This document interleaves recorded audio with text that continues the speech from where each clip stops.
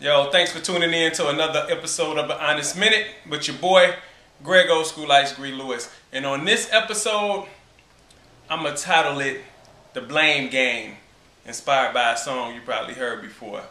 The Blame Game. What am I talking about?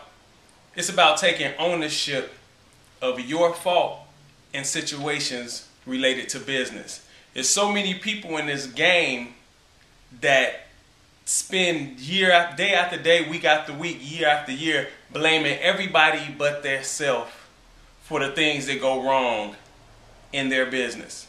I mean, whether it's an artist who's blaming a producer, or a producer blaming a studio engineer, or, you know, I don't know, whatever it may be, but it's a lot of finger pointing.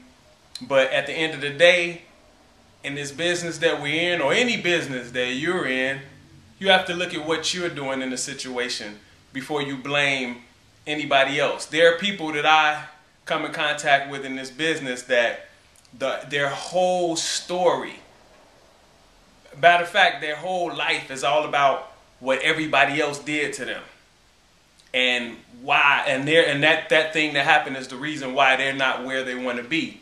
But in actuality, when you look back on things that happened and you see what you did and what you contributed to the situation, you will find out that actually some of that blame can be put on you.